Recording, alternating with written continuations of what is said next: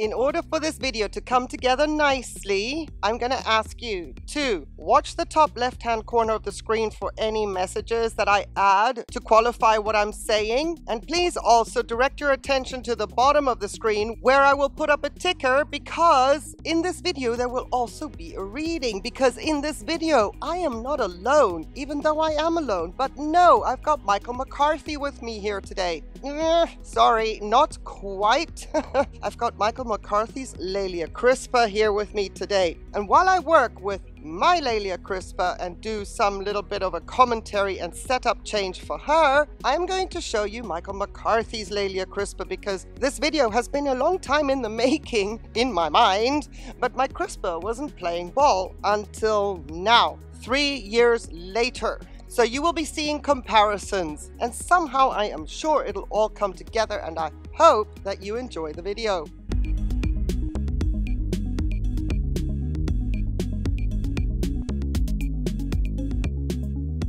Thank you so much for joining me, our Crispas together. As you can see, mine is in a pathetic state. And I'm going to show you a picture of the comparison of the two Crispas in January of 2022. Right now, on the left is my Crispa, on the right is Michael McCarthy's Crispa. When Michael sent me his image, I took a picture of mine. I know, it's crazy, right? How long a video can take to manifest itself, but that is the way with the orchid hobby. A couple of months ago, I did an update on my seedlings, and I showed my Crispa very, very briefly, and I wasn't very hopeful. But my channel is called Ninja Orchids for one of two reasons, and one of them being that orchids are like ninjas. They grow in stealth mode, and then out of nowhere, they surprise you. And well, my Crispa has surprised me. And what we're going to do today is change her setup. And then I will also update you on the other two from Map by Nature that are in a similar setup. And I believe that my Crispa is going to be much, much happier in just lava rock and Semihydro. While I get my orchid out, however, and do a little bit of cleanup, here comes the reading, and everything additional is going to be in the ticker.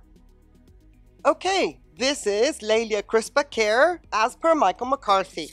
And please be reminded that this was in November of 2022, and yes, my bad. However, if anything has changed, I am sure Michael will update us in the comments. The Crispa is currently in the indoor grow space, so I can more closely regulate the conditions. It is 38 centimeters below the outer edge of the bloom spot SL600, equivalent to Mars Hydro TS600 grow light, yielding a looks of 8,000, par should be 485. The temperature range is 23.3 degrees Celsius to 26.6 degrees Celsius, and the humidity ranges from 45 to 65%. Currently planted in a 75-25 ratio mix of classic Orchiata 6 to 9 millimeter bark and small perlite sponge rock, same size as the Orchiata bark, in a 6.5 centimeter pot. It gets watered every 4 days with 325 parts per million, Jack's 2-part, which equals 200 parts per million of calcium nitrate and 125 parts per million of 5, 12, and 26 NPK,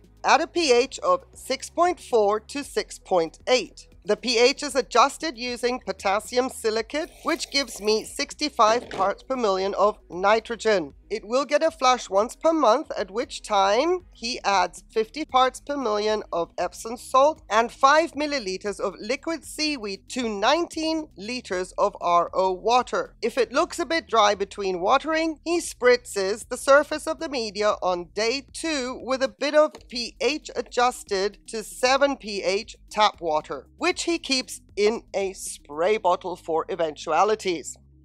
So there you go, that is the care as per Michael McCarthy for his Laelia Crispa. You can tell that in my setup, I had seramis in a Semihydro setup. Well, clearly that has not gone down very well. Several reasons that I have deduced from these years of watching her decline bit by bit. One of them would be that she needed a long time to acclimate, much, much longer than I anticipated. And then, without even realizing it, the setup was just too wet.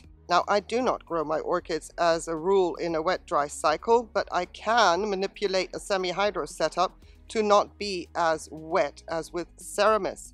The reason I chose seramis is because it is highly water retentive, and I want seedlings to have a lot of humidity around them because, well, seedlings need a lot of humidity around them, even if you grow in a climate with great humidity.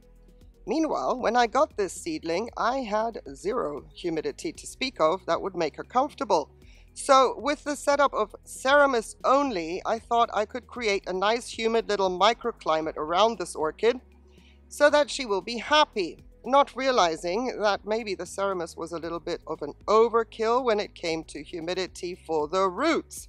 Now, yes, there has been a gradual decline. She tried to grow a growth earlier in the season. That didn't amount to anything. And I believe that we are in business with this side because I have never seen this orchid grow roots like this in my collection before. This is a first.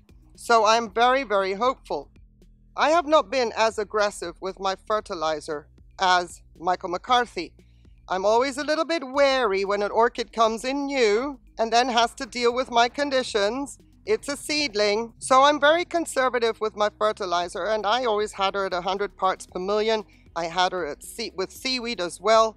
But seeing as there was not much movement, there was more flushing going on than actual fertilizing. Clearly, without any roots, there's no point in fertilizing anything because where is it going to go?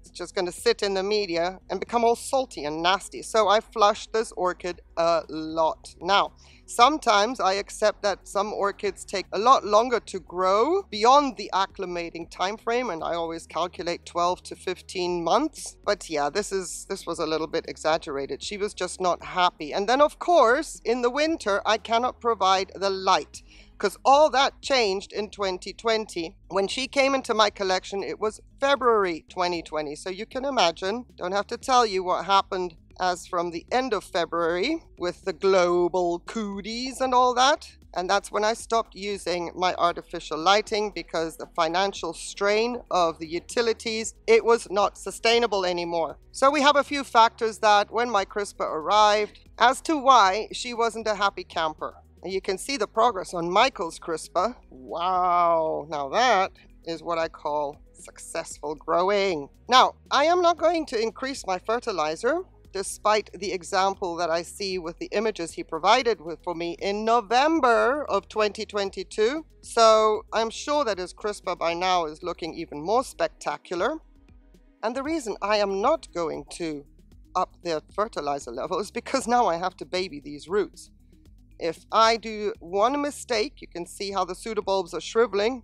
One more mistake, this little Crispa is not going to be around anymore. And then this video will just be a wonderful reminder of how circumstances can change in life and how an orchid teaches you about the setup and how you got to it too late. So we need that root. And I'm not going to fuss with her too much anymore. I just wanted to get that black stuff out of her pseudobulbs while protecting the new growth. I don't want to be misting any garlic alcohol on her just yet. And her grooming has been so minimal because I didn't want to move her. You saw how I took her out of the pot? I just had to lift her out. I didn't even need to squeeze the pot, so.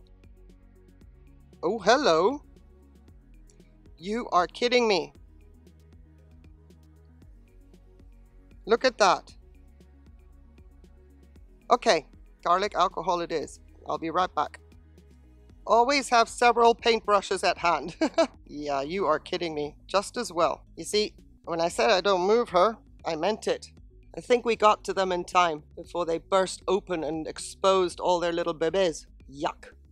So I have her nice little pot here. I'm going to put my wire in a little bit prematurely just so that the jiggling is at a minimum because I will have to tie her to that support. So during my winters, she has to come inside. I normally do not like to have any orchids in semi-hydroponics, the classic style with the drainage holes that need to come inside. I don't want them in this kind of a setup. I prefer the mask and the self-watering because it's neater, it's safer, no accidental dripping. And for that reason, I put my tag where the semi-hydroponic holes are so that if I have to move her from the shelf during the winter, I know how to lean her just so that there's no dripping. But you see, the thing is, with this setup, I'm anticipating that I'm going to be able to keep her drier because of the lava rock. And I don't want to be repotting her again for many years, so I do want to have her more in the middle. Okay, let's try that again. I'm going to sponge off Michael McCarthy being a big part of this video, and I'm going to ask you to like the video, give it the reflection of the fact that Michael McCarthy was included in this video. This man helps everybody in the orchid community so much. So like the video, and if you have not subscribed yet, my goodness, please do, because there are some orchid hobbyists out there that have a bank of knowledge loaded in the comments of our videos. They themselves don't post videos on YouTube, and well, my channel is a gateway for those kinds of growers as well. And once again, even though it might take a little bit of time because I need my orchids to be doing something to be able to have a comparison, just know that all of that together is a wonderful reason to subscribe to the channel. Thank you so much in advance. Well, that looks really messy. I don't like the aesthetics at all, but okay, I'm gonna have to look past that for now, because at least she's secure and the leaf is not pinched. She is not sliding down. That's important. Maybe I can scooch her down a little bit. Just because I've removed a lot of the humidity buffer. I don't want her that high because, you know, I won't always have high humidity in my climate. It's just a fraction, but that's the fraction that we need.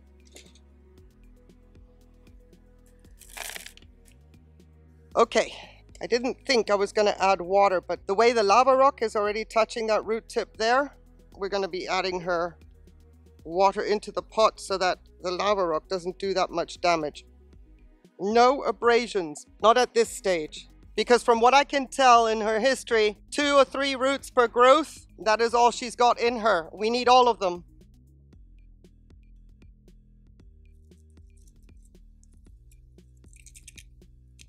So I'm just moving one piece of lava rock away from that root tip so it can find its way down without touching the lava rock so prematurely.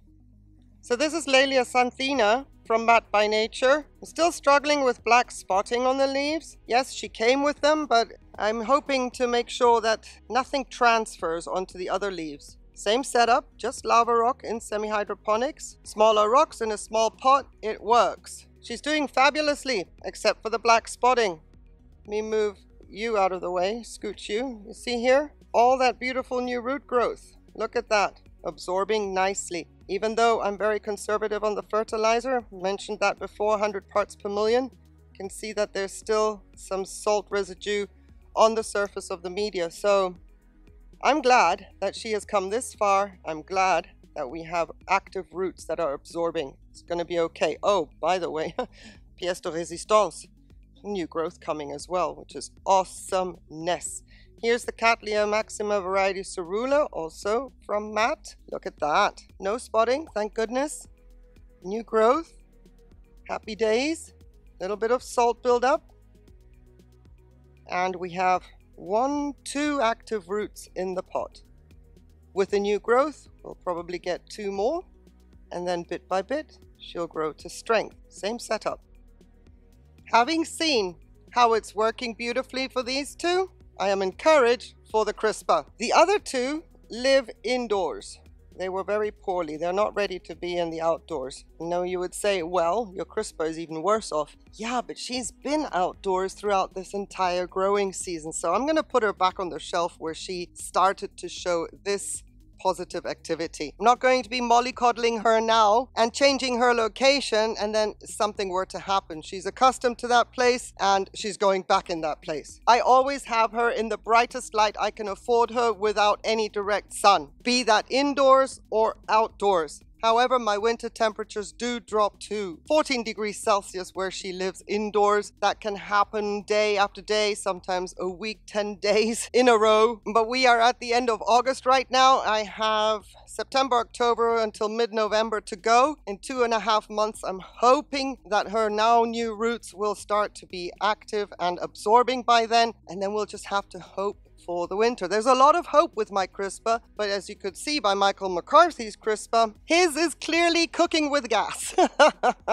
I hope that you enjoyed this video, Michael. It's been a long time coming. I appreciate your patience with this project very, very much. I know that you're a patient man because you grow orchids, but that doesn't mean I need to take advantage of it. But anyway, if you want to continue following the progress of the two crispas, let us know in the comments, because El Jefe will be reading comments, hopefully getting some feedback, maybe some questions that he can answer directly for you if you grow in bark. And then of course, if the feedback is such that you want regular updates of our two crispas, I am sure that we can accommodate that. Isn't that right, Michael? Not gonna speak for you. It could be that maybe in January we can do another update, because your January 2022 picture to the comparison of your November 2022 pictures, I have a feeling you've got a blooming size crispa by now. Well, not quite, but you know what I mean. Thank you so much for watching. I appreciate that you were here with me on the patio in gorgeous southern Spain while these conditions last. Let me wish you, please, a wonderful day, on that one condition though, that you stay safe. Take care. Bye.